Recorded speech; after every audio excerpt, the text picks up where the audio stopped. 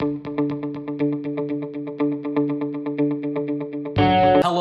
everybody. My name is Jude A. And I'm Sammy Belford, and we're reporting for Kids First. And today we will be talking with Dean Devlin. Dean is a writer, director, and producer, as he brilliantly produced Geostorm and wrote Independence Day, and much more. Dean is now the creator and producer of his new hit show, Almost Paradise. It's so nice to have you here today. Thanks for having me. Nice to see you. Okay, to get us started, what were some of your early inspirations for the show? What made you think this needs to be a show? Well, I am a Filipino American, and growing up in the United States, I never saw Filipinos portrayed on television. Even when actors were Filipino, they would portray other Asian cultures. So I've always wanted to do something that took place back in the Philippines. And a few years ago, we came up with this idea and got very excited about going there. And we actually became the very first American scripted television series to ever shoot in the Philippines. So it was really remarkable. Oh, wow, that's interesting. And Dean, when thinking about who you wanted to portray Alex Walker, what distinct characteristics of an actor did you want for this role? Well, Alex is a very damaged character. He had worked in the DEA for many, many years, and it cost him his marriage. He lost his relationship with his daughter. And when his partner betrayed him, it was the final straw.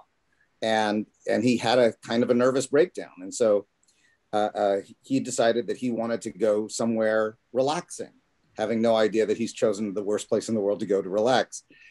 So I needed an actor who could feel like they had that worldly experience, that grizzled lifestyle that they were trying to recover from. And the interesting thing is when I first started working on this project a long time ago, I had told Christian Kane that he would be perfect for the movie, but he was too young. But of course, by the time I was actually getting the thing ready to make it, he had gotten a lot older. So he was actually perfect for it by then.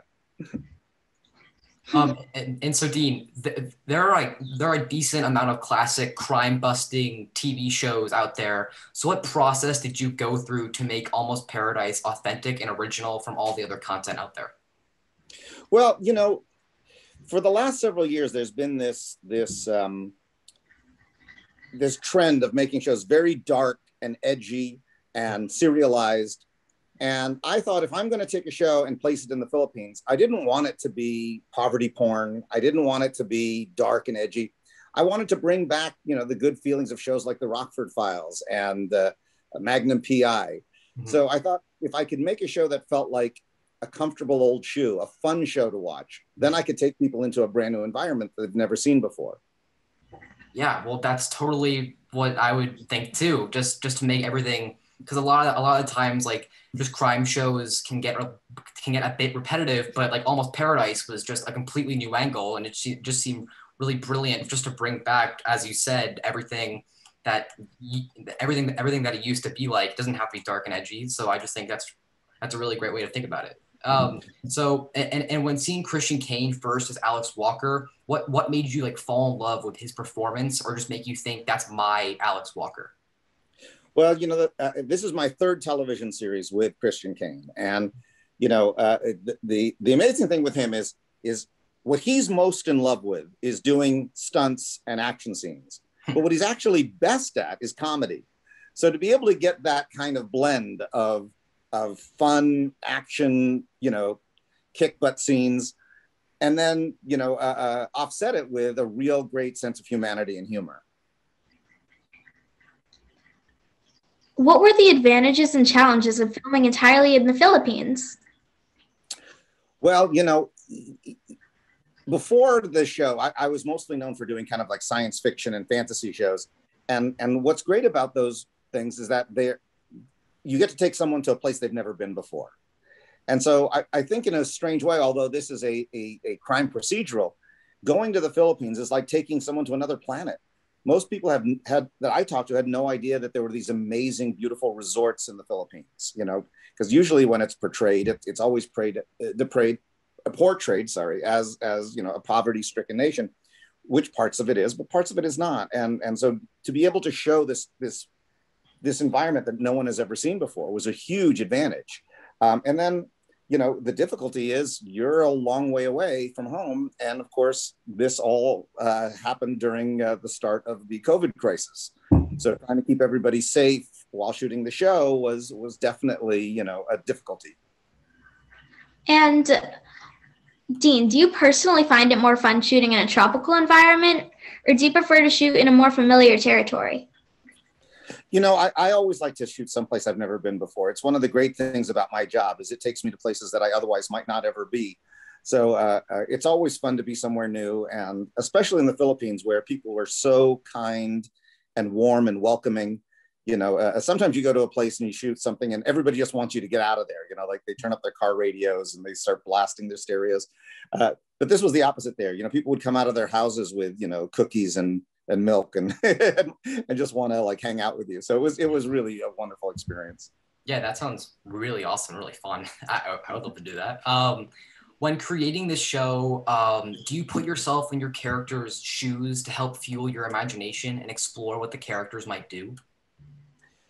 I don't do it that way. The way I write is I write as like a fanboy. When I was younger, I used to go to all those sci-fi conventions and things like that. I'm a fan of genre entertainment. So when I write, I really write it based on what I want to see. Yeah. And if somebody else is making it, great, then I'll go watch it. But if someone else isn't making it, then that gives me the opportunity to go write it and try to show it. And I really wanted to show this kind of fun, adventure show, where the last year has been so difficult for so many people. And it's been a darkness that we've lived through. So I thought, good time for the entertainment to be uplifting and fun.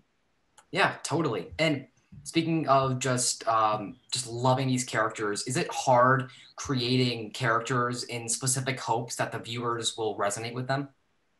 Well, you never know what people will resonate with or not, So I always just try to write characters that I fall in love with. And then I just kind of hope that passion for those people will become infectious and other people will feel it. But, a big part of that really is beyond the writing. It's the casting. If you cast the right people, they kind of become lovable no matter what you put in their mouth, Yeah. So we had really good actors who were just adorable and fun to watch, and they made it all come to life. Yeah. This show clearly tackles some very intense topics that unfortunately go on in our world. Is it hard creating and producing the exploration of those topics? Well, I think the difficulty is to deal with those topics respectfully, but yet still do a fun, light show. Because any one of those topics could have gone very, very dark.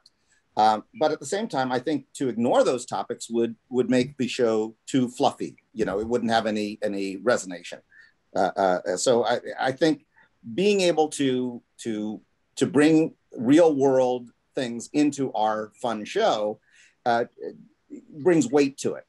And what we found is that when there is a underlying story that has weight to it, we can actually get sillier because the two things kind of balance each other out. Was it also hard for the actors, just for them to be in the shoes of someone facing some horrific events? Well, sometimes it would touch home, and they would find themselves kind of really emotionally charged by it. There's certain subjects that have a reality to our actors. I won't go into that. I'll let them decide what to talk about there. But, it would be interesting because sometimes I would write something not knowing that it was related to the personal life of that actor. And then they would call me and say, do you know that I'm going through something very similar to this, or that a family member did? And so it's interesting to watch how that resonates with the actor and how it brings out something from them that is beyond just normal acting, because there's a truth to it. Mm-hmm. And for everyone watching, Almost Paradise is streaming free on IMDb TV. So Dean, did IMDb contact you about your show, or did you bring it to them? Well, I'm actually doing another show for IMDb right now called Leverage, and we're shooting it. And this is a revamp of a show I did 8 years ago. And while we were doing the show, I suggested that they take a look at two of our other shows, one being The Outpost and Almost Paradise. And they fell in love with those shows and they put them on, and they've just been a fantastic partner. And it's nice to be able to offer this to people for free, because I think people are paying a lot of money now for all these different streaming services. It's nice to be able to say, hey, you don't have to pay for this one. Just turn it on, leave it on, and enjoy it. Yeah, as a person who uses IMDb all the time, it's just really nice knowing that I have access to a great TV show that I don't really have to pay for. Exactly. Yeah, exactly. And so what are some positive messages that you hope that the viewers will take away from the show? Well, I think that there is a sense of what is peace and what is family. And, he came there to find a sense of peace, and he finds it through a new family, a family that is earned as opposed to being born into.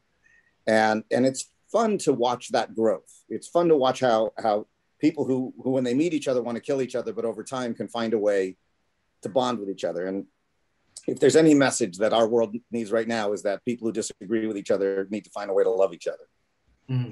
That's a great And we just have to ask. Are there any plans for a season 2? So right now, what IMDb has told us is that if enough people watch it on IMDb, they're going to commission a season 2. So we're busy working on writing it and coming up with it. And if enough people tune in, we'll start shooting later this year and do season 2.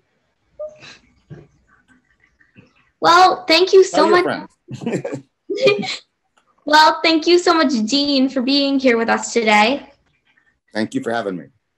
And for everyone watching, please make sure to like and subscribe to our Kids First YouTube channel so you don't miss our next interviews or reviews or the ones of our teammates. My name is Sammy Belford. And my name is Jude A.